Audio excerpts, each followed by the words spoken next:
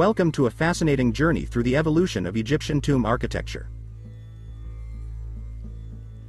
Our story begins in the Predynastic period, around 6000 BCE, where simple pit graves were the norm for burying the dead. These early burials reflect the spiritual beliefs and cultural practices of Egypt's earliest inhabitants.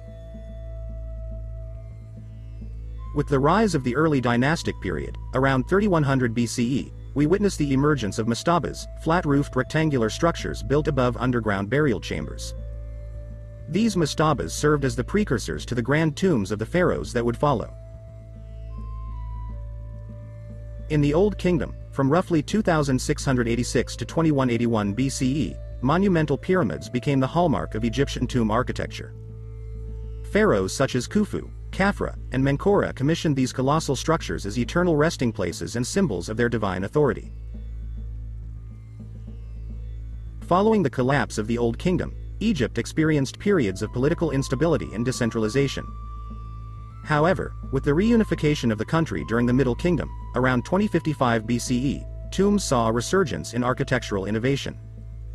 Rock-cut tombs, such as those in the cliffs of Beni Hassan, became popular among the elite. The New Kingdom ushered in a new era of tomb architecture, marked by the construction of elaborate rock-cut tombs in the Valley of the Kings and the Valley of the Queens.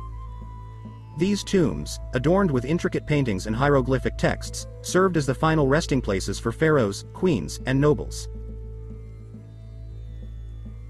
During the Third Intermediate and Late periods, Egypt witnessed a decline in monumental tomb construction.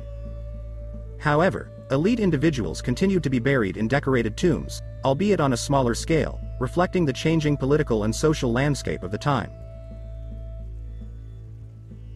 With the arrival of the Greeks and later the Romans, Egyptian tomb architecture underwent further evolution, blending Egyptian and classical influences. Tombs from this period, such as those in the necropolis of Saqqara, illustrate the cultural exchange that occurred under foreign rule. Join us next time as we continue to explore the marvels of ancient Egypt. Thanks for watching.